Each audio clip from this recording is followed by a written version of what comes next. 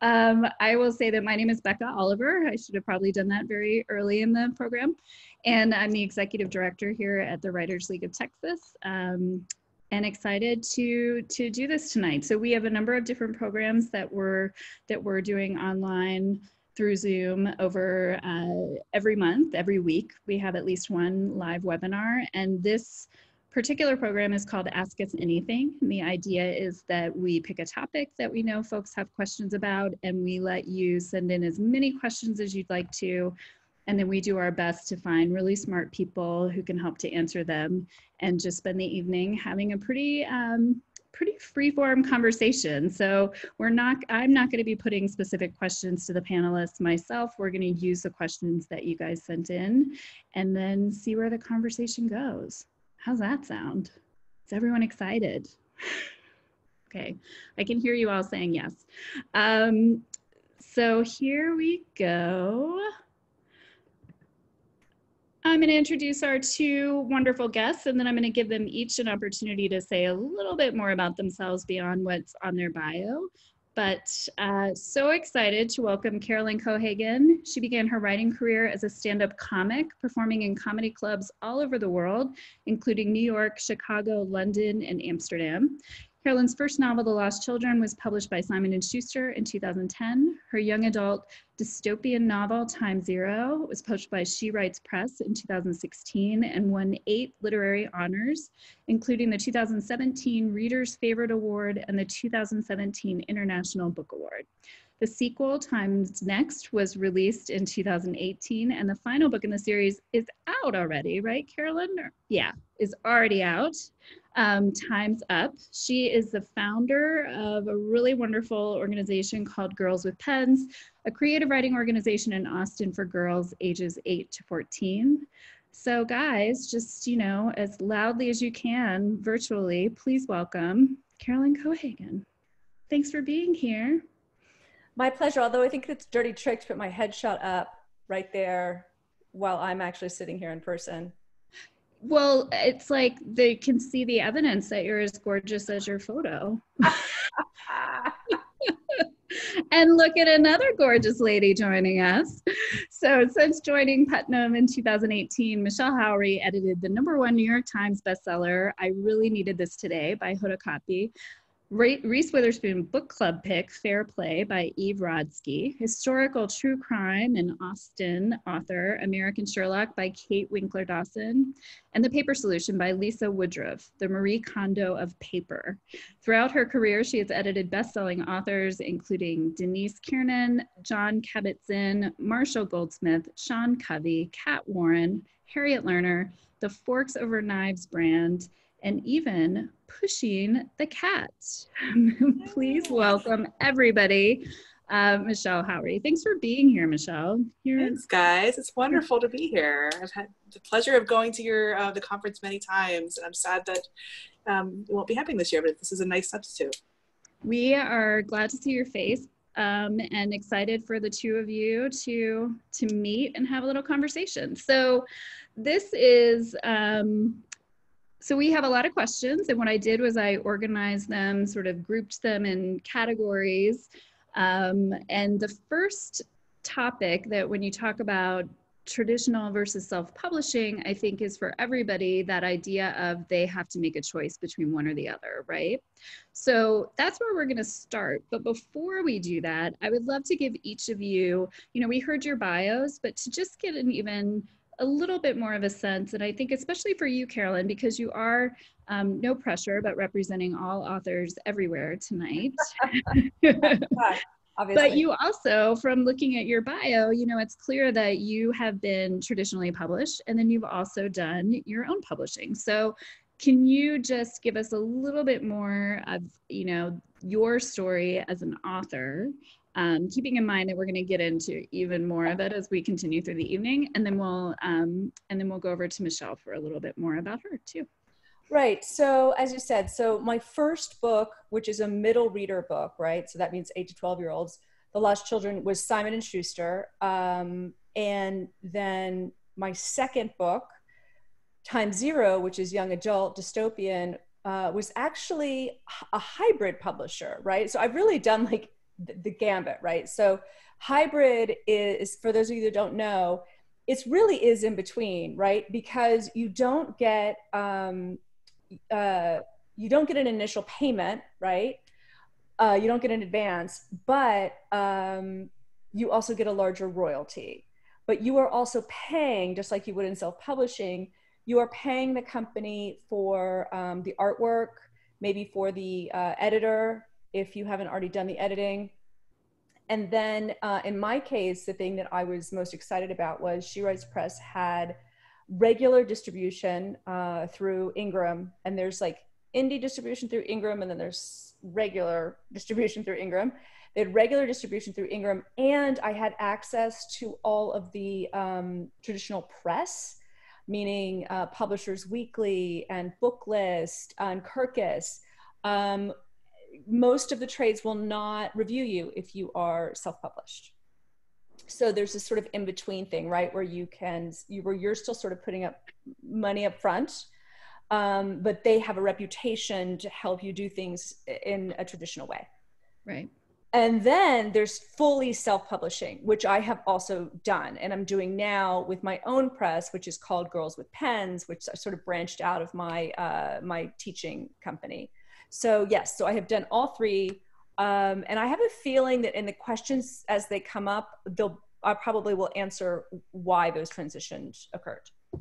Okay, because I definitely want you to, but we'll see how as it unfolds, and then if there are any questions to ask you, we'll circle back.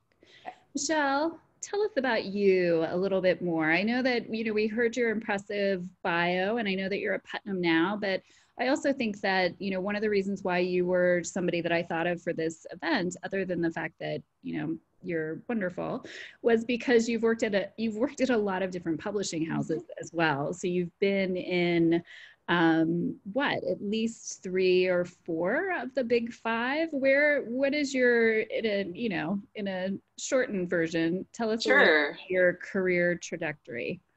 Yeah, I would say for the last 15 or so years, I've been at big 5 publishers. I've been at Putnam for about 2 years. Before that, I was at Hachette for a couple of years. I was also at Simon Schuster for about 9.5 years. Before that, that was the longest stint. But I have also worked at small, almost like indie publishers in my early years, and I actually started my career in college at a university press. I worked for the Ohio University Press as an intern for and a part-time for about a year when I was still in college. And then I worked for about 3 years after college at F&W Publications, which was a small, mid-sized independent press in Cincinnati, Ohio, working on a lot of how-to books. I worked on Writer's Digest books, which is actually kind of a wonderful, very near and dear to my heart.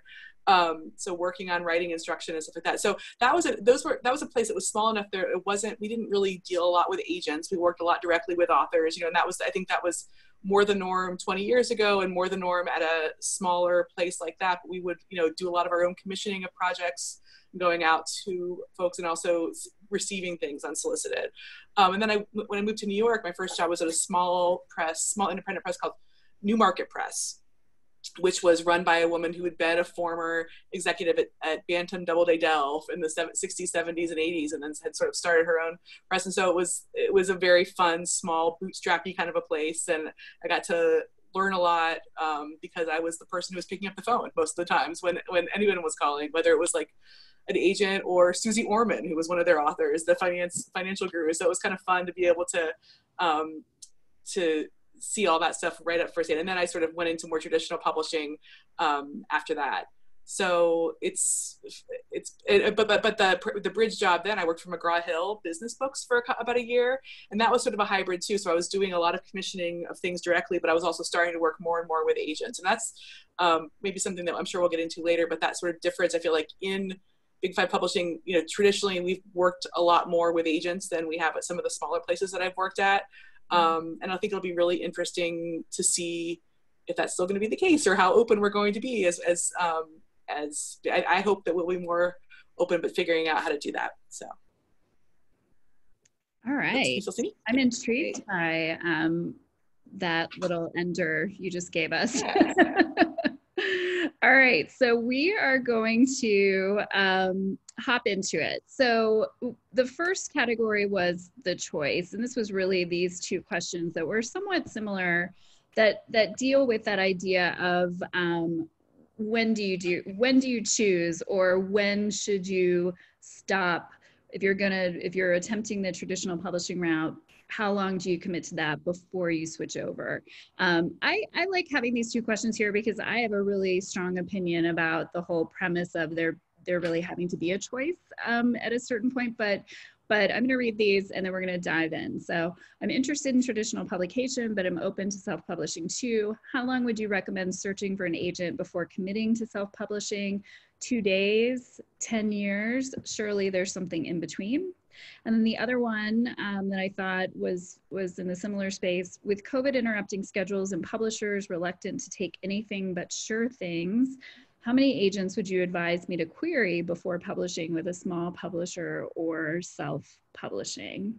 So, and I think I'll throw it to you, Carolyn, and sort of ask you not so much about answering directly these questions, which I'm happy for you to do, but to talk about that idea of that choice that an author makes about whether or not to go the traditional route or whether or not to go the self-publishing route. What are your thoughts on that? Oh goodness, I was sure you were going to go to Michelle first. I think, I mean, you know, there's a lot of sort of about like, you know, what you learn in hindsight and everything else. And I will say that one of my pieces of advice now for people trying to make the decision is I do say, don't decide to self-publish because you are feeling that you don't, because you're impatient, right? Don't do it because you feel like, oh, I have this book and I finished it, you know, a week ago, and I'm just dying to see it out there, and I'm dying to see it in print, and I'm dying to be able to hand it to, you know, my dad and say, I told you so, or, you know, I want to hand it out at the office. Like, it's really, really exciting to see your book in print, right? It's an incredible feeling, and there's really nothing like seeing your first book in print. But you should all know you can get your book in print. Like, you can go to KDP and you can print that baby and no one sees it but you, right? Like, you can get basically an ARC on your own and just see your book in print and design a cover. Like, I print the books for Girls with Pens, the kids. I print books of all of their work every summer. They're not for sale, right? They're just for the kids. And I do that on KDP. So like, I just feel like there is an impatience that happens when people hear, you know, oh, I queried agents for a year. I queried agents for 2 years. That people are like, I don't have the patience for that, right? Or they decide to be very cynical about the industry and they think, oh, you know, they only want a certain kind of thing. They're not looking for anything actually new or different. So, you know, screw the big five. I should do it this way. I have to do it this way. And I think that there's some fear there too. There's also some insecurity about not wanting the rejection of sending out query letters, right? Because it's hard. It is hard work to write those query letters and to send them all out and then, you know, to hear no thank you. But if you're not ready for rejection, you're definitely in the wrong business. And it's hard to hear no from an agent, but frankly, it's harder to publish something and spend a lot of money doing it and then have nobody buy it. Mm-hmm. I just think, like, I mean, I have no regrets with the way that I did things, which is that I started with something traditionally published and then went into self-publishing. And having that first book traditionally published helped me tremendously. It helped me learn what I was doing so that I knew all the steps that needed to happen when I moved on. And then it also helped me just reputation-wise, you know, getting into schools and being welcome at different events and getting into book festivals, things like that, because it can be very hard when you've only self-published. So basically, I guess what I'm saying is if it's your dream to traditionally self-publish, sorry, just both. If it's your dream to traditionally publish, I think that you need to go for it. And I think that, you need to be patient. And most people I know have spent a couple of years before they get that agent. Mm-hmm. Well, and I think why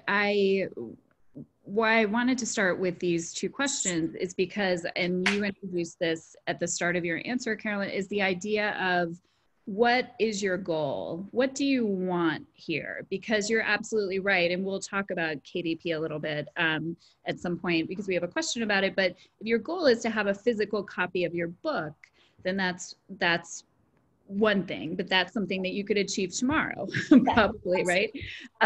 If your goal is, what are the goals, I guess, and what we're going to hopefully do tonight is help folks start to understand or start to ask themselves some questions that will help them understand which of these routes might be the best fit for them. Because sometimes the way we approach it is by saying, well, you self-publish when you can't be traditionally published. Yeah, exactly. But actually what we're discovering is that there are writers who are really good at doing the self-publishing. I mean, you are amazing at it, and people who take it, who understand it's a full-time job, it's work, it takes a great amount of strategy and marketing and all sorts of other things too.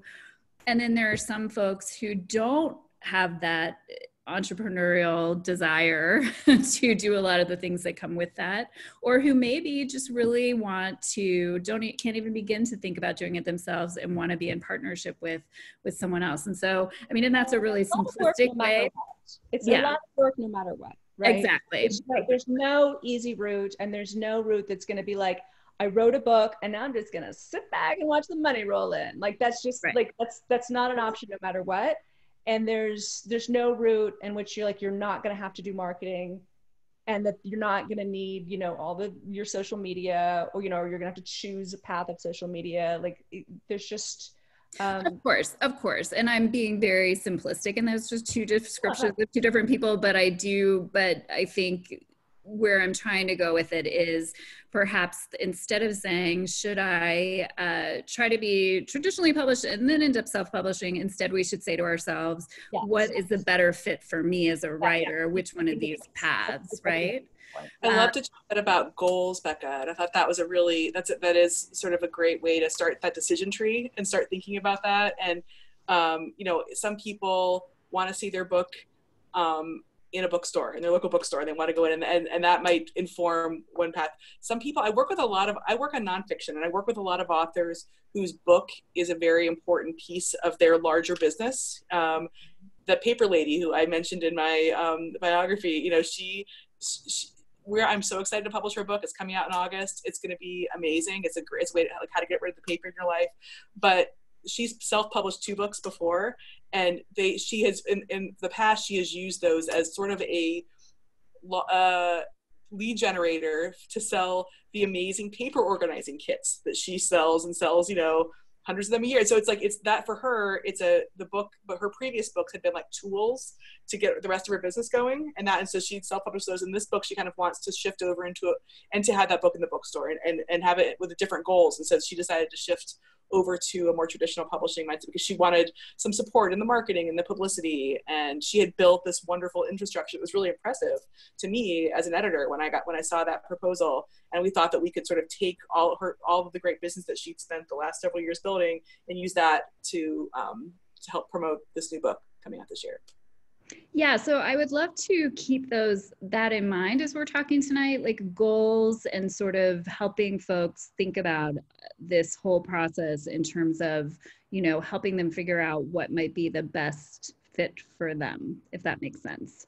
All right, so that's all to say. We're not really going to answer these 2 questions because we can't tell you wait 2 years, and then what we're going to try to do is answer these questions a little bit more with a little bit more nuance as we keep going tonight, if that is. Well, I'm also going to say, Michelle, I feel like I feel like this COVID interrupting schedules and publishers reluctant to take anything but sure things, like maybe those are two separate things. Like, I feel like it always feels like publishers are reluctant to take anything but sure things, right? That's always how it feels from the outside, right? Right. You want something completely new, but exactly like what we've sold before and made a whole lot of money. So the idea of like COVID interrupting schedules, like, I don't know. To me, I'm just like, well, everyone has more time to read. Like, people are home. And my publisher said something a few months ago that I've been like holding on to. He's like, we still need to publish books in 2021 and 2022. He's like, we still have to be buying books. There was definitely a week or two in March when everyone was just sort of frozen and locked up. But we have had to adapt because we all want to keep doing what we're doing. And that's what is also in Hollywood right now, is that like they can't be making things, so they're all reading things. Mm-hmm. Yeah. You know? Well, yeah. And I think also the idea of the sure things is really, learning how to talk about your project in a way that, and learning those comparative titles that you should know. Like, don't let a publisher come up with the title that they're going to compare your book to. You figure out what that title is, or at least as you're approaching agents, like, there's ways to strengthen your ability to, give evidence of a strong proposal, a strong idea, to sort of get around that idea that they only want books from people who've already published bestsellers, which is absolutely not true. Especially in the fiction realm. I think everyone's looking for a wonderful debut novel. I think those are really exciting. And also in the nonfiction realm too. That's absolutely true. Yeah, I love to, I am like an evangelist for comparative titles and finding those and using those as like a marketing hook. So I think they're so important, and it helps. It informs everything that we do to think about how to buy the book and where to put it in the bookstore. All right. Ooh, now we're going to go to genre and category, because there were some questions specifically about books that are more suited for self-publishing, that idea that there are some genres or categories that work better. So there's the question: do certain genres lend themselves to either traditional or self-publishing? What say you? Michelle, we'll start with you this time. That's a great question. I work on nonfiction, like I said. So when I think of books, nonfiction titles that work best for self-publishing, I do go back to that idea of somebody who's using the book as a piece of their business and something that they want to use. It's a speaker who wants to have a book to help open the door and get and build that business. Somebody who has a very personal story that they want to write. Sometimes that could be a great self-publishing candidate too. You've got to get your story down and you want to share it with your family and your loved ones, and that's sort of a starting point. And then the fiction realm, I'm less personally experienced, so I might hand that question over to Carolyn, to you. I totally agree with you with the nonfiction stuff. I think that the idea of like, if you are trying to get speaking engagements, it's fantastic. If you have self-published a nonfiction version kind of your talk, and you could hand those out for free, or you could give them, sell them for $2. It's all reinforcing your brand, right? And, if you're with a traditional publisher, you only get so many copies of that book for free, right? And then you're paying for them. So, when you're self-publishing, you have a lot more control over price, and you're the one deciding, whether you're giving it out for free or not. So I've definitely seen a lot of people do that, exactly as Michelle was saying, if you've got other stuff you're selling. As far as fiction goes, my experience, so far is that genre fiction tends to sell best if you're doing Amazon and you're trying to sell Kindle books and you're trying to do well on Kindle Unlimited. Now, Kindle Unlimited is the monthly subscription service. It's like Netflix. I think it's about $11 now. And that's where, Kindle subscribers pay $11 and then they can read all that they want all month.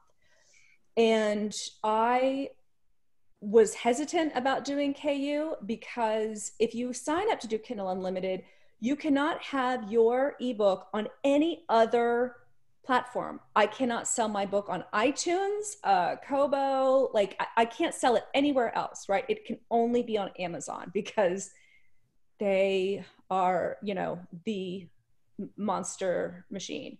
But I now make the largest amount of my income is from KU. And when I was, so someone asked me to repeat the name of my hybrid publisher. That was She Writes Press. It's all women. It's for women by women. And I have this trilogy, Time Zero, Time Next, and Time's Up.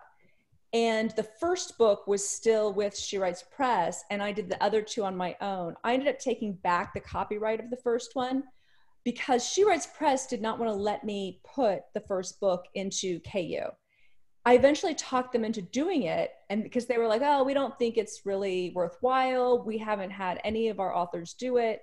And then once I did it, they still had control of the back end. How do I even say this? You guys, I never talk at 8:41 anymore. I don't know about you guys, but my COVID schedule, I'm like 8:40. What? 9:40 for Michelle. So, oh, Michelle, you're a hero. You're a star. I'm like, okay.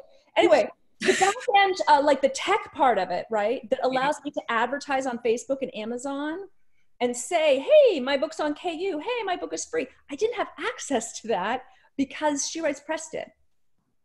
Right? So anyway, I got my copyright back. And now, like I said, that's my biggest source of income from those 3 books. So when you look at Kindle Unlimited, would you say that you see certain trends in terms of, and I hate the word trend, so ignore that I said that, but do you see certain genre categories that seem to be dominating, or is it? So that's what I was going to say is so kind of wild about this whole space is that people who do really, really well, honestly, I think who do the best with self-publishing are really the ones who they really are doing a ton of ebooks, right? They're not selling in general like 1 million paperback copies, right?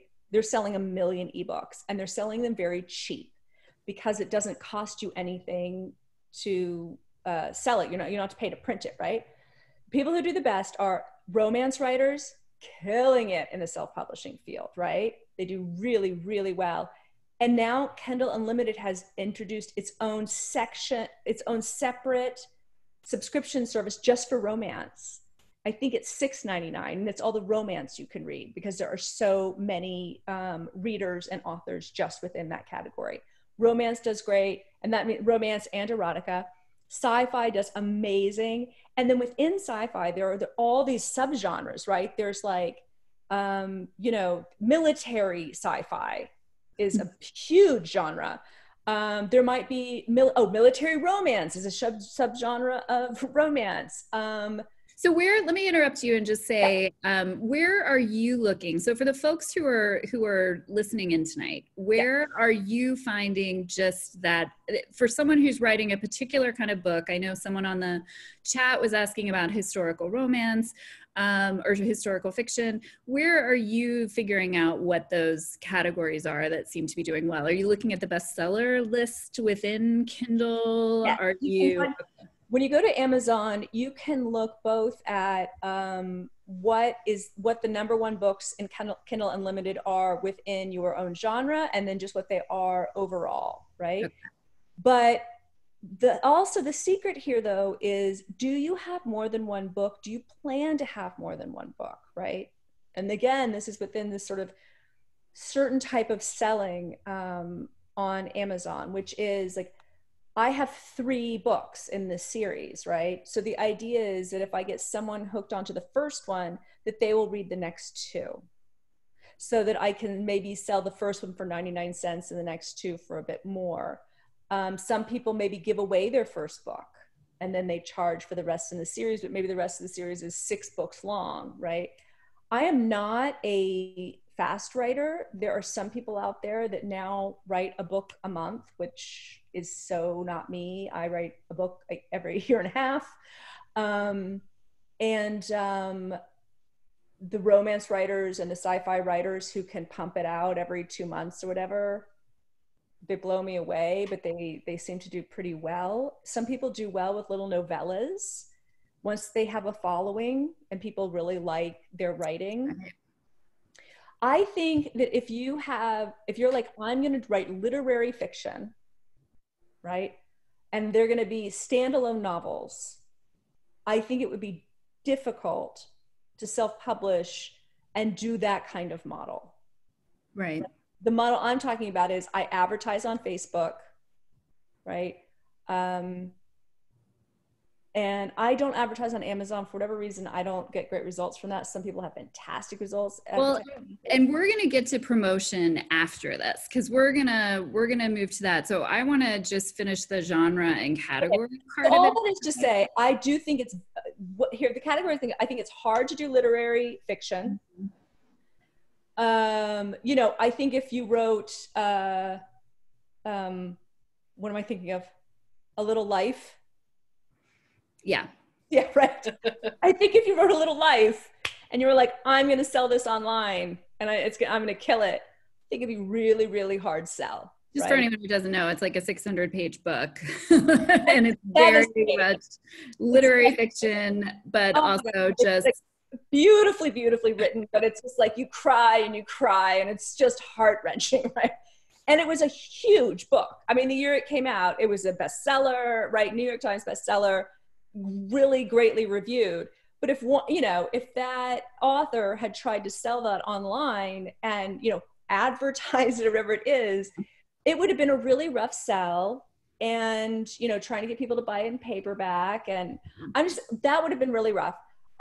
It's also hard. I'm answering this in advance because I know someone did ask this about middle reader. Mm-hmm. Kids stuff can be tough because that age they're not online and they're not looking at advertising. I mean, they're getting younger and younger online, but because I have a middle reader book, so then you're having to advertise to the parents and you're not getting to them directly.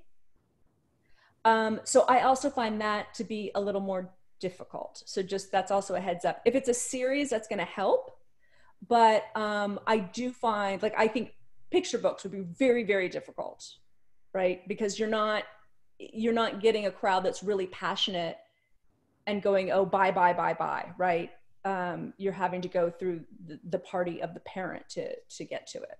Right. A lot of those things you're talking about, Carolyn, are like it's sort of the difference between if it's a review-driven book, I think, you know, like the literary fiction, you know, the stuff that you want to, that you need reviews-driven versus, you know, a lot of, in the book publishing industry, a lot of us have lamented in the last couple of years that what we call the mass market books, the category has collapsed. Those are the small format paperbacks that you would find in the drugstore or at the paperback, dime store paperback. Yeah, exactly. Or the airport paperbacks, right? Like, and that has gone down tremendously, but I think it's because a lot of those were genre fiction. You know, those are the mysteries, the romances, and a lot of that stuff I think has migrated online. Yeah. And so you're seeing, it's just exactly those categories that you're talking about that are working so well in that a lot of those readers I think have just, you know, if you're traveling in the airport, maybe you're going to load up a book or two on a romance or two on your Kindle rather than shopping in the airport store. So I think we're seeing sort of like, it's a lot of that's driven by consumer trends, which is really interesting.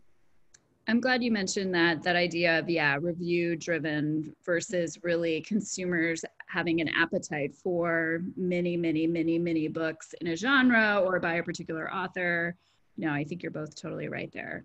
And this might be, here's the middle grade question. So I think we sort of covered that. It sounds like young adult though is a category in self-publishing that can work, and that you obviously... Most of my readers are actually adults. Oh. So, yeah, so I sell paperbacks to the actual teenagers, but online, my ebooks and my KU, my Kindle Unlimited reads, are all from women 35 and above.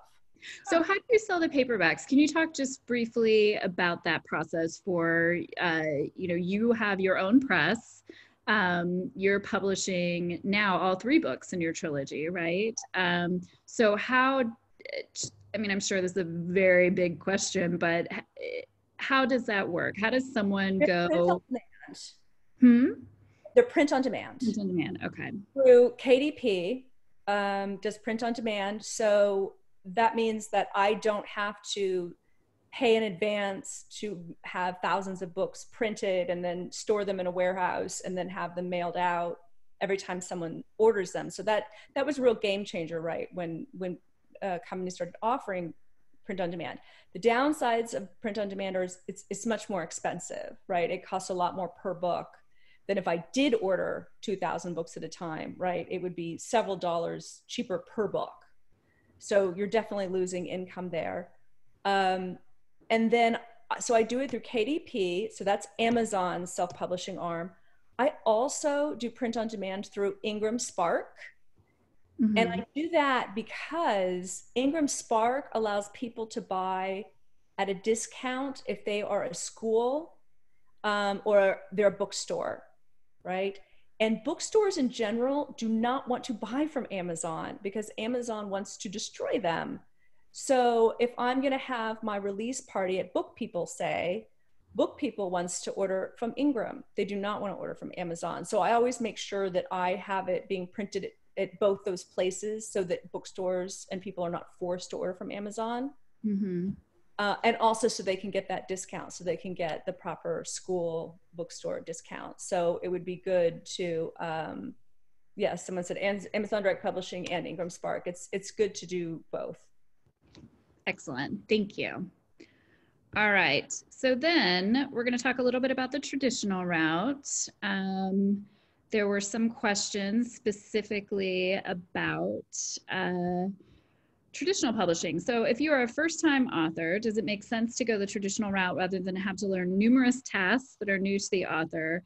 What's the trade-off regarding royalties? I think you both can probably speak to this, but I wanted to start with this question to just give Michelle a chance to maybe briefly talk about what does that mean when a publisher acquires a book? What does that exactly mean?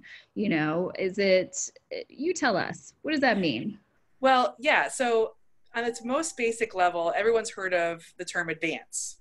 And what an advance truly is an advance against royalties. So I find an amazing book, I get the okay from my publishing team that I want to acquire it. And let's say I am able to offer an advance of $25,000. Author's thrilled, she accepts, and I will, pay that out in installments. But what I'm really paying is the first book that is sold, the author is not going to immediately receive royalties day one. What that advance is an advance against royalties. And so the typical royalties, and these are very standard and pretty unmovable, at least across the big five, are on hardcovers, you'd be making 10% on the first 5,000, 12.5% on the next 5,000, 15% thereafter.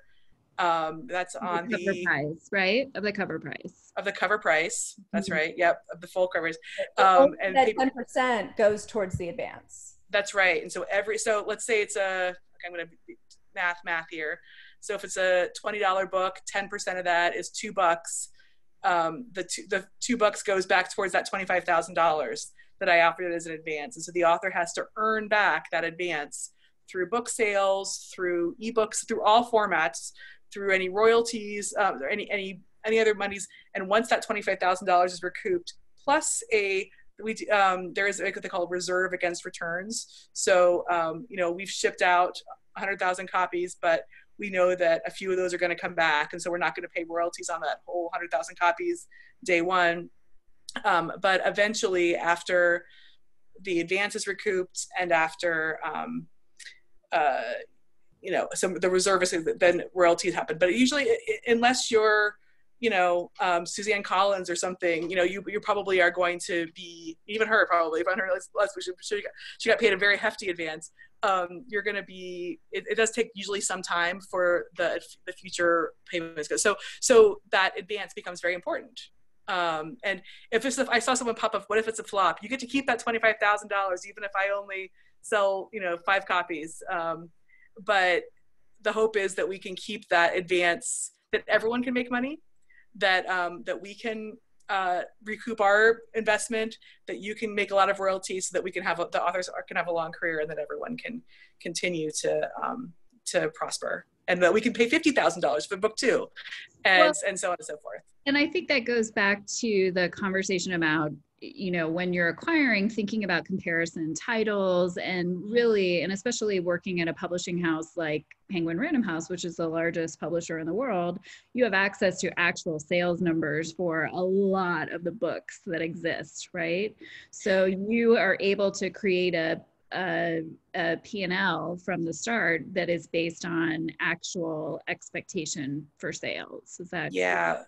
Absolutely. I mean, that's why we were talking about comparative titles earlier, and I really, you know, it's a educated guess that that we're making when we acquire a book about, you know, here are some other books in this category that have, and here's what they've sold. Here are some other stats to talk about how people are really care about this issue, and that, you know, and we can sort of feed all that in and cross our fingers and wish upon a star and hope that we're going to, and imagine what we think that we can sell in a year or two's time, and we'll build our offer off of that number. So it's guesswork, but it's definitely informed and educated. And if we guess right enough of the time, I get to keep my job and do the imprint as well. Well, and I would just say, while we're talking about the traditional side of things, that one thing that you know, what I did for many years in my job in publishing was sell subsidiary rights. So that's another thing that, you know, for all of you who go the agent and then traditional publishing route, just understanding who has control of whatever rights, you know, there are, meaning who's going to publish, who's going to sell the rights for a French publisher to translate your book in French, and who's going to sell audio rights or any number of other things. That those are additional ways that you can earn back that advance, but then also as an author, either with your agent selling directly, or if you're doing it yourself, that's also another source of income for your property. So. Absolutely. Yeah. I mean, like, yeah, 10 years ago, ebooks started, you know, really working and selling, and that became a bigger and bigger percentage of authors' rights, whether particularly in traditionally published, but I think probably in both, through both paths. Audio in the last couple of years has been the big star in our group, and those sales have just been growing and growing year upon year in an industry that's overall rather flat and steady. Like, audio has been growing as a huge percentage of that. So those are all, at my company, we have to acquire audio book rights as part of the book rights that we have to acquire ebook, and we have to acquire audio. It's just not, we're quite firm on that. Other places have different ways of splitting that up, and you're right. And there's value in the translation, there's value in the audio, there's value in the ebook, and those are all ways that authors can make money from their books. That we can all make money from. I got the audio rights back from Simon and Schuster for my middle grade book. Did you? I was going to ask you what you've done or what you are going to do with audio. Yeah. It took me a year to get them, not because I feel like they were so resistant. It was just sort of getting through the red tape to get to like all the right people. But yeah, they hadn't done anything with them. They hadn't turned it into an Audible book. And so ultimately I just wrote and asked and said, you know, I would like these back because I want to use them. And like I said, a year later, they finally said yes and gave me back the rights. So, and what are you going to do with those, Carolyn? How are you going to? I already made it into an Audible book. I used awesome. Found a fantastic narrator. She did such a terrific job. I love it. I love the book. That's cool. Yeah, I feel a little bit like it's been an interesting switch. So I also had Time Zero made into an Audible with a different narrator, and she's finishing up the second book now. And Time Zero is doing well. I feel like with The Lost Children, because it's middle reader, I was really counting on road trips, like spring break road trips. Oh, yeah. And summer road trips. Like, it's a perfect kind of in the car with the family. Mm-hmm. So the timing's not great. But one of the things I've learned also is to be very patient. You know, that Lost Children came out in 2010. You know, it's been 10 years and the book still has a life, you know? So you're just sort of like, you just kind of don't know what the season, there are different seasons for the book, right? Different things happen with it. Yep. And oh gosh, there was something I else. have a feeling there are parents right now turning to audiobook Yeah. or I know. And also the truth is I haven't been advertising it that much. It's just something I need to do. But I was also going to say, if you self-publish, you also can pick and choose what you want people to represent, right? So even though I, own all of my copyright, last year I signed with an agent to represent my, international rights and film rights and audible rights, because that I don't have those connections, right? So I didn't want him to sell it domestically, but I wanted him to try and do all those other things for me. So there really is some picking and choosing you can do now as everything is changing. I mean, I will say, I think that's hard to get an agent who's that can be a challenge. And I don't know if you can offer any insight into how you did that. Was it just writing a query letter to agents, or did you I will confess, I mean, that was actually, he came to me because his daughter read Time Zero at school. Yeah. He approached me. I mean, not to discourage people from trying it, but I do think that it can be hard to do. I mean, that's wonderful. I think that's true, but I also, I think that I'm getting ahead of our questions, but someone was asking about, what have there been really successful books that are self-published, and I was like, okay, well, 50 Shades of Grey is probably the most successful, right? So that started as fan fiction and then was traditionally published. And The Martian started out self-published. And I think— I didn't realize that. Oh. Yeah. And I think that, what is common now is that if the industry sees that there is a book that's just selling through the roof, that, you will be approached. Right. And I don't know if you know about Michael Bunker, who's he's Texan. He comes into Austin frequently to talk to the Indie Author Society, which is something you guys should check out. It's a meetup group, meetup.com, Indie Author Society, lots of different workshops on how to indie publish. And he comes and talks, and he writes Amish sci-fi. So if you want to get more specific than that, I don't know how you can. He writes Amish sci-fi. He's incredibly successful. And he's been in a lot of news articles as this example of a successful indie publisher, because he was offered, someone said, hey, I'll pay you $5,000 advance for this book. And he was like, I make $5,000 a week. No, thank you. Yeah, because he doesn't. Will you say his name again? Michael Bunker. Michael Bunker. I'm writing it in the chat. Yeah. Okay, we're going to keep going because we have a lot of questions, but I hope you'll forgive me if I interrupt. I've self-published 2 novels, and I have a children's book manuscript that I believe is better published using traditional channels. Do I need an agent versus querying editors directly? Pros and cons of each approach. So they weren't specific about what type of children's book. I'm almost assuming that it might be picture book for some reason. I don't know why I'm assuming that, but what do either of you have? I mean, I can say as a former agent that if you're going to go to the big 5 traditional publishers, you probably are going to need an agent to approach them. I mean, certainly some editors, Michelle, you could speak to this, will buy books that they hear about elsewhere or from the author directly, but more often than not, especially when you're working in one of the genres, I would assume that you're going to need an agent for that. Anything else you'd want to add to that idea of deciding to go the traditional route in terms of querying editors directly? There might be a little more permeability in ability to sort of go directly is in the children's genre, maybe a little bit, than the adult. The adult, right now, it is pretty set up to go through agents. I thought I saw a question pop up about asking about resources for finding agents or finding those editors, maybe. And I always point, the first place I always point folks to, and maybe this is already something that you're pressing on your membership, Becka, is Publishers Marketplace, which is this amazing database of deals, usually from Big 5 and also more independent places. And basically people write in and say what the book is, what category it is, who the editor was, and who the agent was. And it's just amazing resource. There is a membership fee. I think it's something like $15 a month. And sometimes I recommend people $5 a month. Yeah. $25 a month.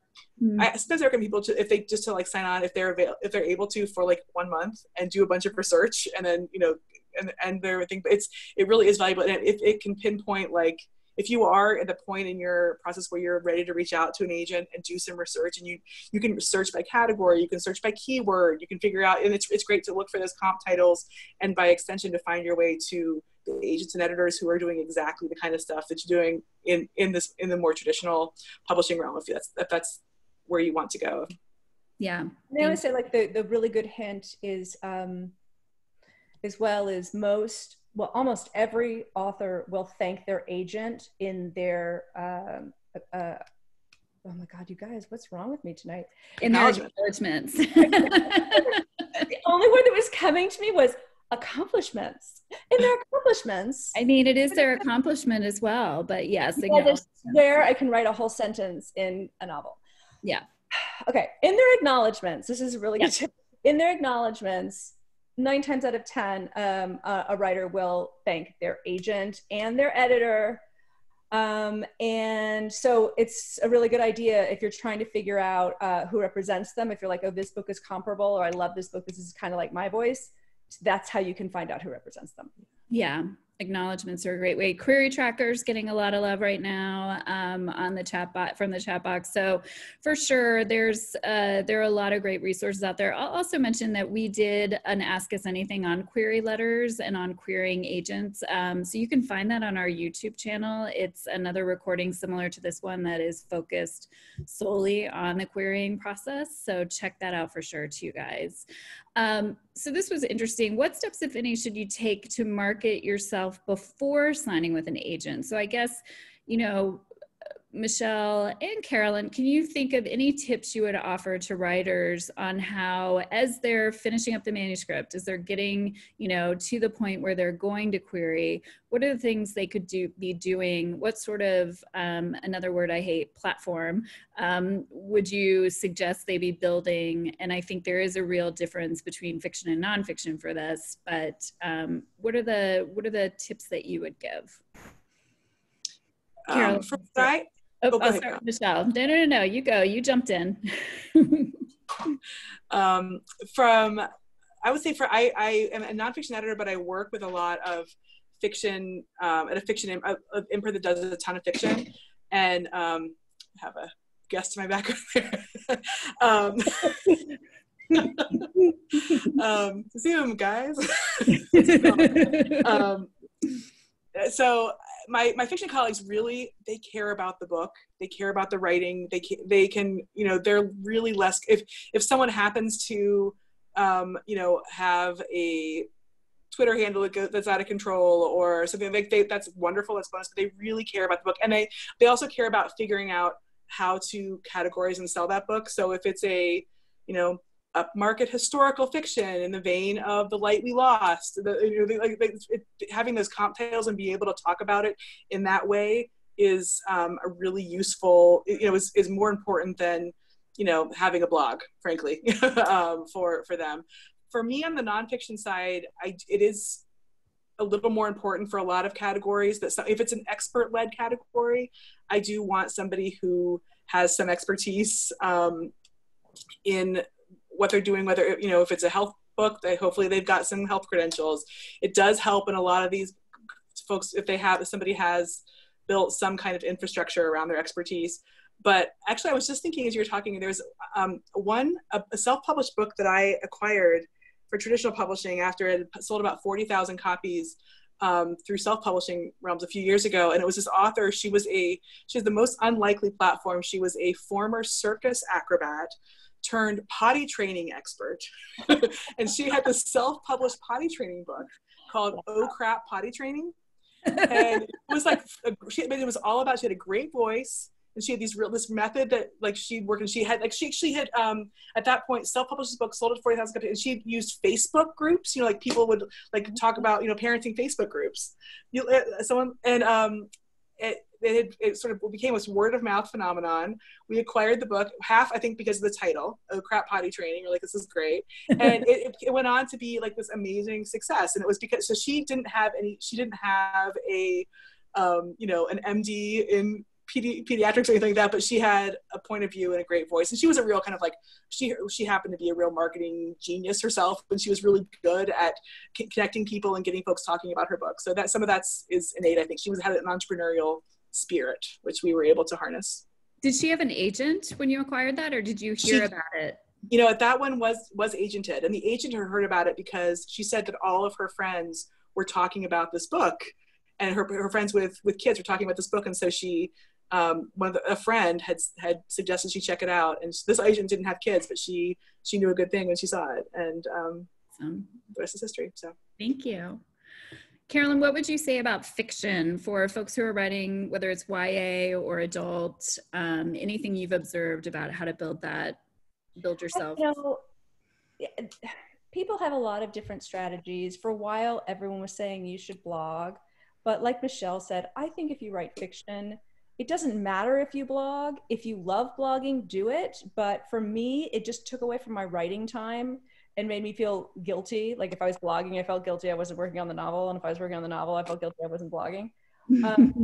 I think, that it's important maybe that, if you have a book and it's going to come out, I think it's really important to have your social media ready to go. You don't have to have 50,000 followers, but I think that certainly if you're going to self-publish, you need it ready to go. But I think that any publisher is going to want to know that you're ready to, do a bit of your own self-promotion, and they want to know that you know how to open a Twitter account, or that you're savvy enough to do some basic stuff. But I really think it's about finding which platform you enjoy, because you need to keep up with it, and I'm guilty of not necessarily taking my own advice, because I have a Twitter account, I have an Instagram account, I have Facebook. The truth is, though, at the end of the day, I really like Facebook. I like having a picture and I like words, right? So with Twitter, I kind of miss a picture. With Instagram, I miss the words. But I think that if you choose one, you're going to be happier than if you try and do all of them kind of in a half-ass way. Some people love Pinterest. Oh my gosh. I know a woman, and she does a lot of research for her books, and she wrote like historical mysteries. And she would put on Pinterest everything that inspired her, oh, here's a picture of the house that I used, and here are the costumes that I looked up. And, so she was very, very visual, and she would allow her fans, to see those inspiration boards. And I thought that was really cool, so I think it really is about like, what do you find interesting and you think you will actually be able to keep up with? If it's going on Instagram and only taking pictures of your cats, do that, because people love pictures of cats. I think it's about being authentic, because that's the only way you will keep up with it, is do something that's truly your voice and that you truly like doing. I love it. Thank you. That's great advice. All right. So now we're going to go to the do-it-yourself route. If I can make my slides. So here was the question. Please give us some examples of self-published books that became big sellers. And I know you mentioned Michael Bunker. Michael Bunker, right. And I said 50 Shades and The Martian. The Martian, I think. The Martian is really cool because when he started writing that, he was publishing it, I believe, like a chapter at a time. And he had so many, he grew this fan base, and there were so many like engineers and scientists involved that they would correct him. Like, he was getting advice as he went. And, they would say, no, that actually wouldn't work. He would have to, he couldn't do that. He'd have to be this kind of or whatever. And it made the book, 100 times better, right? He said like his fans just made it, such a better book than it ever would have been. So I think that that's a really cool story. In the chat box, they're talking about Hugh Howey, Wool. Oh yeah, Wool is a major one. Wool for sure. So, all right, the next question. All right, let's get into it. I'm sure there's a wide range, but can you give us an idea of how much self-publishing can cost? It definitely has a very wide range, because you're talking about like everything from like the cover, right? There are so many programs now that are like, design your own cover on here, right? You could do that for free. You could, you know, pay a little bit money for some stock photos. You could pay someone cheap to do it, and, you know, get it done for $100. If you're going to actually pay someone who works for Simon and Schuster to do covers, you're going to pay $2,000, right? So your cover could cost you anywhere between $0 and $2,000, depending on what you have to spend and what you want. Maybe you have a friend who's an artist and is fantastic. But at the same time, you have to remember that book design is very, very different than, you know, web design. So when you reach out to that friend, they really might not have any idea what they're doing. So I would suggest that you find someone who specifically does book cover design, because there are people who do it really cheaply nowadays. Yeah, here you go. People are giving nice suggestions on the side here. There's also editing. And I think personally that you should not scrimp on editing. I think it's everything. There are many books being self-published now full of mistakes. And the authors are sort of like, I don't really care if you're mixed up and theirs mixed up. And that gives me a heart attack. Like, I'm like the fact that they're going out with all these mistakes. But as I said, I take 1.5 years to write a book. I don't write them in a month. So I think it's very important that, and I did a panel recently on editing and the different kinds of editing. I think it's important that you have a story editor, that you have someone who's doing copy editing, and then there's proofreading, right? There's like 3 different kinds of editing, and it's a whole other panel. But I think it's important to have all of them. And you can have someone that does all 3 of those things. You can have 2 different people doing copy editing and proofreading. I use Yellowbird and Austin. They're fantastic. But you know, that can end up costing you $1,000 if it's a 400-page book. But you know, I think it can cost you more than that. Yeah, I mean, yeah. Sorry. Yeah, it costs you $1,200. But I'm also saying, like, when you're done, you're going to have a professional grade book, right? That is not riddled with mistakes, and they have really excellent people there that are going to also give you really important, if you want story notes, you know, saying like, you know, this character is not consistent throughout the chapters or whatever you're looking for. So what else are you spending money on? You're spending money on the cover. You're spending money on editing. Yes. Are you spending money on marketing and promotion? Yeah, so that's what I was going to say too, is I spent money like in the beginning. So there's, and I'll write this down. I did a marketing class with this man, Mark Dawson, Dawson, and he's sort of the guru right now of Facebook and Amazon ads and how to do them. And I learned so much. I spent some money taking the class, but then it was about sort of like, okay, how do you spend money on Facebook ads and make money? And it took me a while, right? It took me a while to not be like just throwing money, like, you know, throwing money down the drain. And then I was breaking even. You know, it took me a while to be making money with that. But the truth is, you can spend, you know, $1 a day. You know, you can spend $2 a day on Facebook ads to see what's going to work and what's not going to work. It's sort of whatever your budget is. I love the advice of going and finding someone who has figured that out, because I do think that it is possible to throw a lot of money at certain ads, like Facebook and other places. And because you don't understand how all of that works, you're not getting a bang for your buck. So I think and someone just put Mark Dawson self-publishing formula. That's it. And someone else was also saying they don't want people to be discouraged by such enormous price tag. I'm not saying that all editors are going to charge you $1,200 at all. I'm just saying that I do think it's worthwhile to find a good editor to work on your book, because if you've spent all of this time and you want to get it out in the world and you want it to do well, you also need to go through the professional steps. And I will say that for me, the advantage of having been traditionally published is I went through all of those steps with Simon & Schuster, and I know what they are, and I knew what they did for my book, right? The difference between it before that process and after. And when I worked with the hybrid publisher, I saw the steps that they skipped, and I made them go back and do them.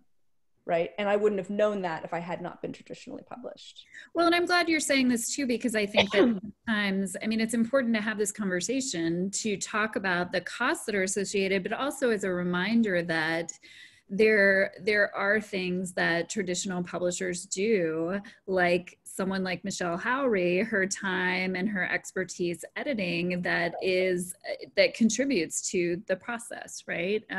So if you're not going to go the traditional route, then you can't skip those. Well, you can do whatever you want, but you ideally won't skip those pieces of it, and you'll still get the sort of editorial eye or the cover design or what have you that you need. We're going to keep going because we are behind on our questions, but that's okay.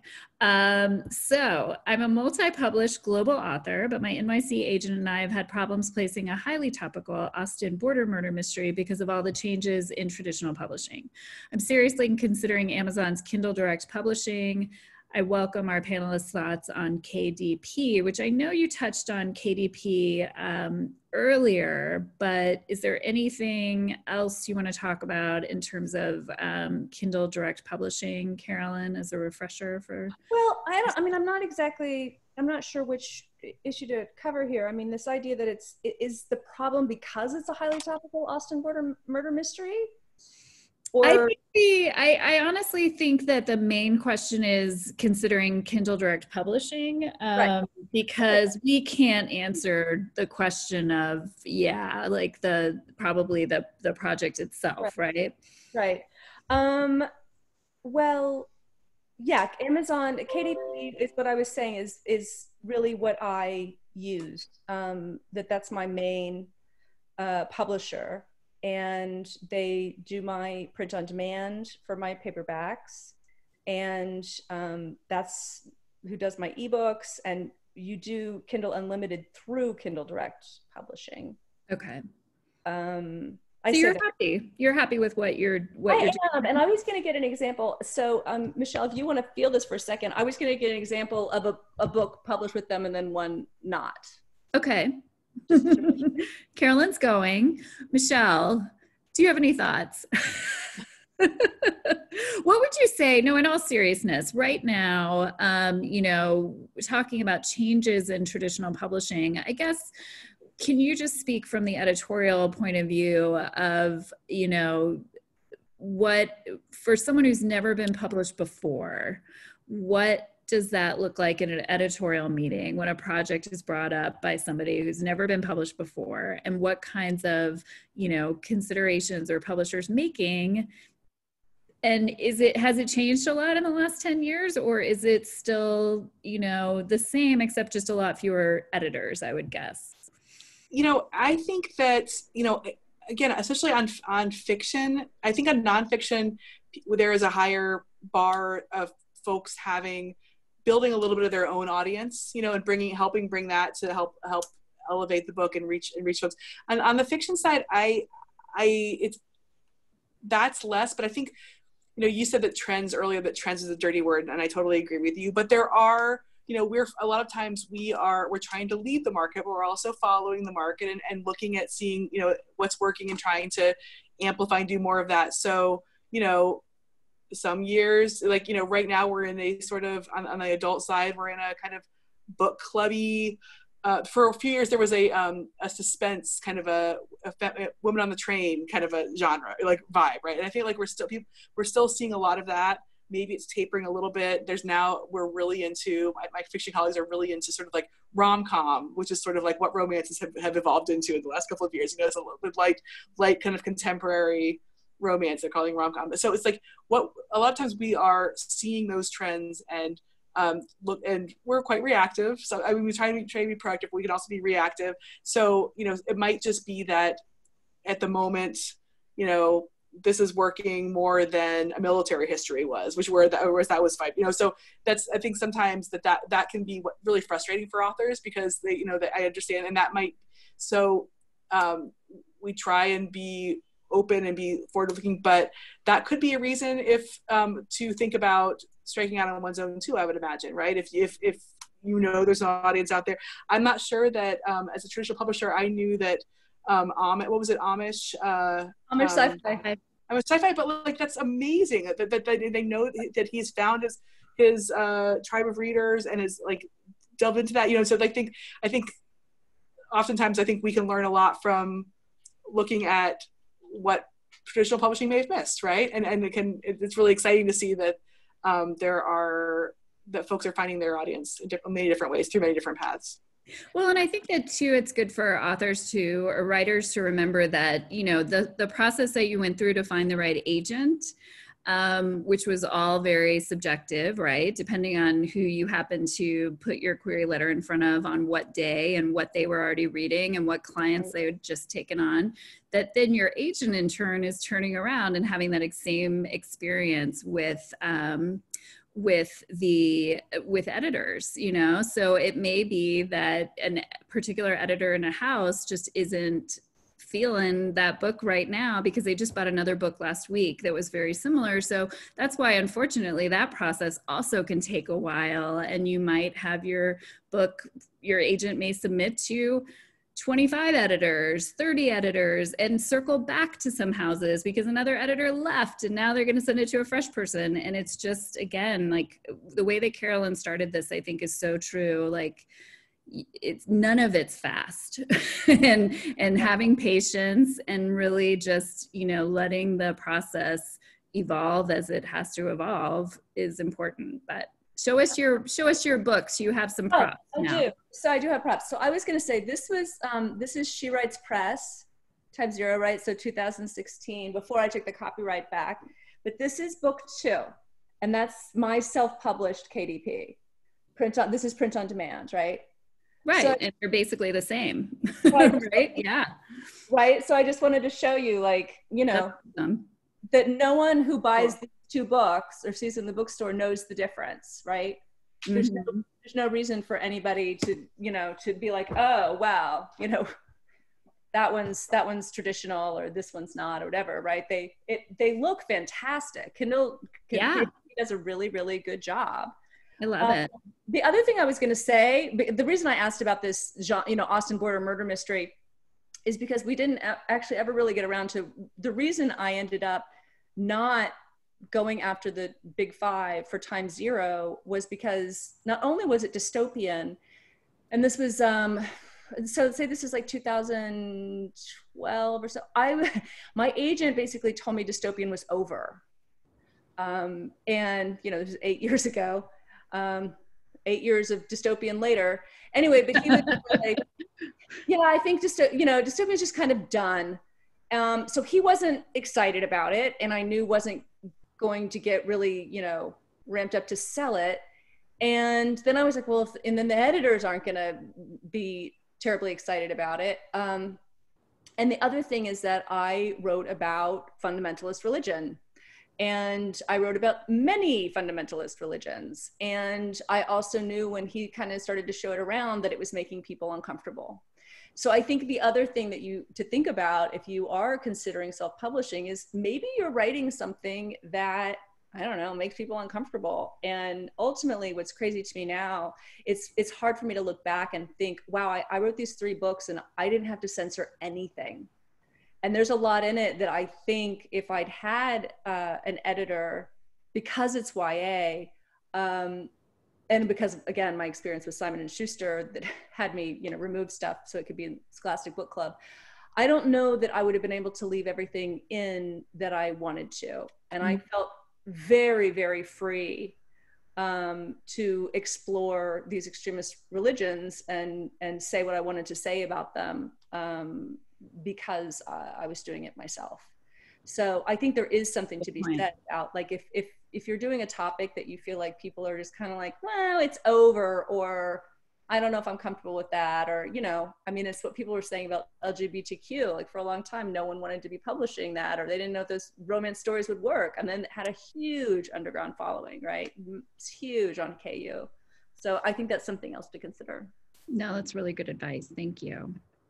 All right, we're going to talk very quickly on promotion, really seeing if there are things that we haven't already hit on. Any tips on growing the audience using your website? Anyone have any brilliant tips for writers who are trying to get eyes on their website? There's, right now, I feel like the current trend, sorry, Becca, is really about the newsletter. And I don't know exactly how I feel about this, but it's like, you know, to have a some sort of freebie or giveaway to get people to sign up to your newsletter, right? Whether it's a chapter of your book or a short story or a whole ebook or whatever, something that's not going to cost you money. Yeah, or a contest, someone said. And then get a big mailing list. And then maybe instead of having a blog, you can have a weekly newsletter, you can have a monthly newsletter, whatever it is. For me, mine's monthly, and I try and give something to them each time. So it's not just buy my book. So I've given away a lot of free copies of my Audible book, like free codes, advanced looks at new releases, and yeah, contests of, well, okay, I'll give away, you know, some of the paperback copies. And in general, my newsletter is just what I'm reading, what I'm watching. It used to be what I'm leaving the house for. That's no longer a category. But yeah, so it needed to be something that was easy for me to write. Just kind of like as I was saying about the social media stuff, it needs to be something that you have fun writing, because it took me a long time to figure out what my newsletter should be, because and again, it needs to be your voice, and some people are so good at it. But by doing that, my newsletter now, I think I got about 3,000 people, 3,000 or 4,000 people on my list by giving away free stuff. And I think that's been the most successful thing for me. You know, and someone in the chat is making the comment, which is a great one, that when you're designing your website, make sure that you also have a mobile version, which feels like the Writers League is designing a new website that'll be debuted sometime. But yeah, the mobile of it is really important, right? Because that's how we're all looking at things these days. Do you have any tips, Michelle, for that sort of promotion from what you've seen authors do, or is it pretty much similar? Yeah, I would say like look at go back to those comp titles and those comp authors, see what they're up to, the great tips from those. You know, that is a part of the full service marketing publicity role that a traditional publisher like Putnam would serve. And so we work really closely. A lot. If an author is a first-time author who has it, we'll often consult with them closely. Maybe even have like a very basic website that's hosted by my company. But oftentimes I think it's wise for authors to control that themselves. That's my preference for them, honestly. But I think more and more they're pretty basic. I mean, they don't have to have a lot of bells and whistles, but they should just have, you know, it's important to have all the buy buttons, for your book, not just Amazon, you know, if it is available in different places. You know, it's just like little basic things that we advise authors to, and help them sort of, you know, put your book cover up top, you know, just some very basic things but if you're doing it for the first time. Do you feel like most of your clients still hire their own PR people on top of you guys? It depends. If an author has their own business that they're again, you know, that the book comes out of, some of them will have that just for something larger than the book, and we work really closely. When that happens, you know, we'll coordinate closely with them and to divide up duties and places, and, you know, maybe our team will go for the national publicity and their team will go for the more regional stuff or whatever. But it's definitely not necessary, especially through traditional publishing. The idea is that we will be a full service do full service publicity for our books when they come out. But also, I think that tell me if this is incorrect, but the other thing for traditional publishing with regards to publicity is that there is a window of time when a publicist is going to be dedicated and focused on your book, but that window will close at some point, meaning, you know, there's what, like a 3 to 4 month window, would you say? That's probably fair. And so for some folks who that it might be worth their while, for folks who feel like there's sort of throughout the year different opportunities when they could be promoting themselves, that it might be, I'm not a fan of telling people to spend money on extra things like outside publicists unless they really, you know, can get some value from it. So those are the kinds of things you can think about. Is there something I want to do beyond the window of time when we really will be focusing on the publication of the book? Like, what's your goal? What do you want to get at? Do you really want to do a bunch of speaking next year and getting out, and maybe a publicity or person can help you do that? You know, I think it's good to have a really concrete goal. And do you guys have any suggestions on where someone can find recommendations for publicists? Did you work with a publicist at all, Carolyn? Yeah, I have. Actually, I've used the same really sweet couple in California, like since The Lost Children. I mean, you know, on and off when they're available and when I can. It's okay if you don't have any recommend. I mean, we're follow up with you. No, sure. There are a lot of different sources for publicists, and I think that now, I mean, with the indie kind of explosion, there are all sorts of people who will do it. If anyone wants to, they can email me separately. I'm fine to share. I'm at Carolyn at Kids with Pens, or I'll put it here. I'm fine for anybody to email me. Well, and I'll also say that at the Writers League, we do have a resources section that lists some publicists that we're aware of, and we're adding into it all the time. So if anybody out there has recommendations for publicists, we also have freelance editors on there. If you are an editor and you want to make sure you're listed, or if you have recommendations, send them our way too, because we'll update our website and make sure that you guys can take advantage of those different resources. So I think we sort of covered this, unless there's anything else you want to say about self-promotion, traditional versus self-publishing. I don't know. I mean, I just, like I said, I feel like I did a ton when I was with Simon and Schuster that I still, I mean, I remember talking to somebody in marketing and they were like, oh, you know, we have to do like 5 a day or something, you know. I mean, they had such a large load of books. And they would sometimes hook me up with bookstores, but, you know, no one would come.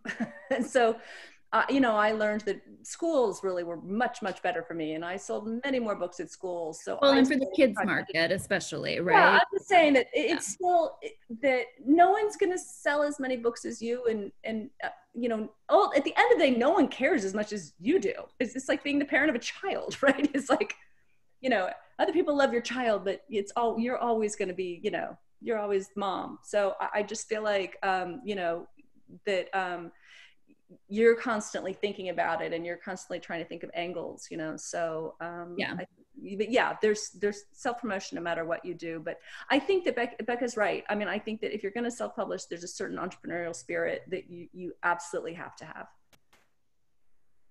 Yeah. And I think that, Michelle, you would probably, I would imagine, agree with that, but on the traditional side too, that authors really are, it's a partnership. And while publishers are going to do what publishers are going to do, and that they are going to dedicate a publicist and some marketing people, that you also as an author have to be prepared to step up and promote. Absolutely. Absolutely. And I think, I was thinking back to something you said about that window which is absolutely true, is that there is sort of a window at right before pub, through pub, that, you know, this book is front list and it's being pushed.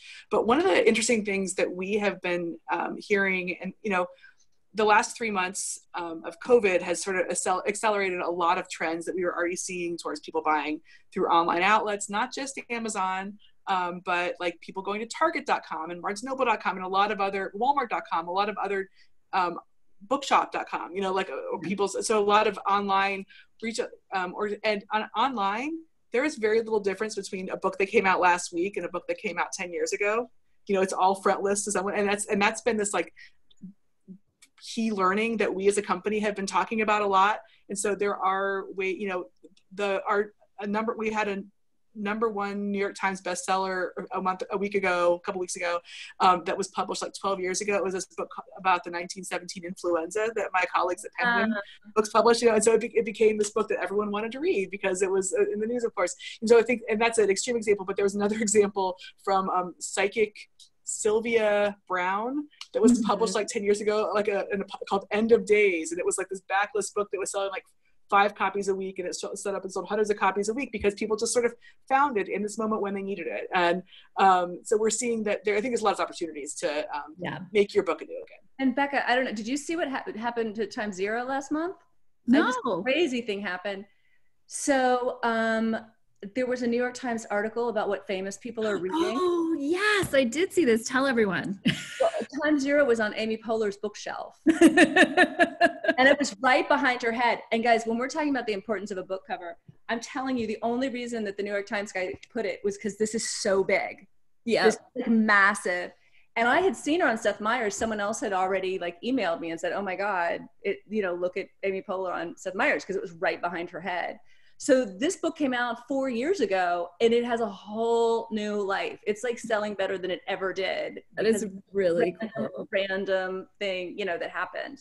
So what you're saying is we should all get our books to Amy Poehler. Yes. Come on. I don't know how can I be any clearer? I know there's so many celebrities who feel very like urgently want us all to know that they have large bookshelves with a lot of books on them because they are zooming right in front of their bookshelves. But that was very cool that happened to you. I love it. All right, we talked about websites already, so we're going to keep going. We talked about traditional publishing. Yes, absolutely. They have access to reading groups and focus on reading groups for fiction. So we talked about this a little bit, right? About having a blog right now. It feels like it's not as urgent a need, but I think what you said, Carolyn, is worth saying again, and that was just figure out what works for you, what makes you happy, what takes you. Newsletter, but if you're better at Twitter, do Twitter. Yeah. Okay, so really briefly,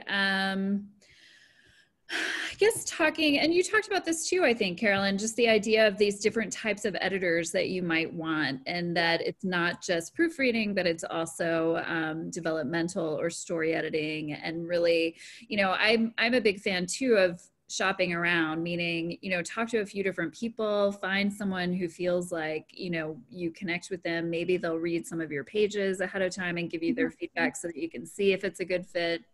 And we can help you, certainly help you figure out how to do. I have a beta reader, and I think that once you find that person, it's like they're worth their weight in gold, which is a friend. I don't think it should be family. It should not be your best friend, because they'll either be too nice or it's just too loaded. Family is loaded, right? They just say things and somehow it sounds a lot worse or a lot better to you than it should. So, it just needs to be someone that you trust, who's just a really avid reader or another writer. But yeah, who is, whether it's they're reading it chapter by chapter or reads that rough draft or whatever it is, I think it's really important that you have someone reading it as you go along before you get to the paid stage. Yeah. It'll save you. I'm also a big fan of writing writers groups. Yeah. I'm actually publishing 2 authors from the same writers group. What? And I published one of her books, one woman's book, like 5 or 6 years ago, and she got her agent from her writers group. Oh. And I bought her friend's book without knowing that they were connected. Be very fraught. Michelle, 2 people are going to be talking about you a lot in the coming months. I actually think it may have given, I think I had a really nice experience with the first author, and we really got along well. So I think it may have given me a little leg up when I bought the second book. But yeah, you're right. It could backfire. Gotta watch my step. You never know. All right, we're gonna skip that one because I think we did talk about quality and editing. So I'll just jump in for this one. There were questions that were a little outside of the topic, but were still, I thought, might be helpful for people. So my children's book has illustrations that I'm unable to create. I believe that I can submit the manuscript without illustrations and the publisher will secure artwork. What is the process? So I thought I would just say that, yes, like picture books are often submitted. That's what you're expected to submit is the manuscript, and then publishers find an illustrator and pair them with the project. But you also, there are agents who represent picture books, so I would definitely start with that process of going to an agent if you're looking to be traditionally published. And then the other thing I'd say is there's a really wonderful organization called the Society for Children's Books Writers and Illustrators. So if you're writing kids books, whatever age reading level, check them out. And especially here in Texas, there are some really great chapters. Do you do anything with the SCBWI, Carolyn? I don't actually. I did a little. I was hung out with them a little bit in Los Angeles, but at that time, that group was a little younger than stuff I was doing. It was more kind of picture book, younger stuff. And yeah, and also I was going to say the Writing Barn. All of Bethany's classes are incredible. So then if there are such things as developmental writers, what are the ways regular meetings would be run? So writers groups, and this is, you know, the question of what, a little bit like what Michelle was just talking about, having a writers group where you actually exchange pages and share feedback, and, you know, do that kind of workshopping that is done in MFA programs and other places. And yeah, I think that this is one of those questions that we get a lot, and I still haven't really figured out the best way to go about helping people find these groups, but we're at the Writers League working on this ourselves and are going to be making some announcements in that regard soon. But I don't know if you guys have any tips on how you would. I mean, I do think going to classes and getting to know other writers through that experience can be a good way. And some people have been making some good points in the chat room, which is about making sure that you're giving your genre to the right people, right? That if you write sci-fi and you're giving it to people who don't like sci-fi, you're never going to get very good feedback. And I do think that's really important in a writer's group, right? That whatever group you form, you know, if there are people that, you know, really don't like YA and aren't interested in it, or they aren't interested in romance, then that's not the group for you, and you should be fine leaving it. There is also a romance writers group in town that I think is very good. But also on meetup.com, there are tons of writers groups on meetup.com, and some of them are just, there's sit down, shut up and write, which is just about everyone's showing up and writing, and they don't, that's just not a talking group, that's just writing. But there are definitely ones where people get in and workshop.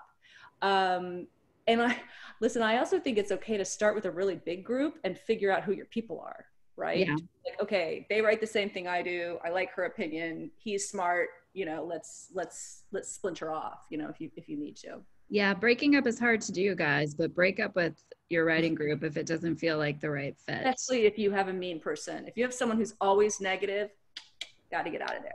I think we covered, I'm going to skip this because it's more of a statement.